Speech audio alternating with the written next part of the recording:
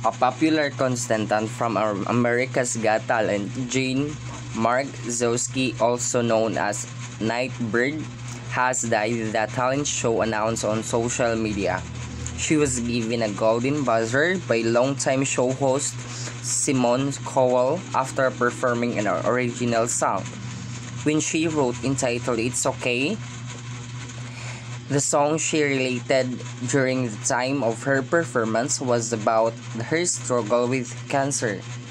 In August 2021, Nightbirde announced that she was pulling out of the competition because her health has turned for the worse. Her heartfelt performance at the show last year moved the audience who heard her perform as well as the viewers on YouTube.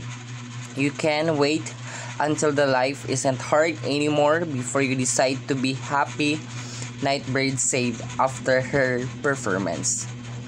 So she died today, February 22, 2022.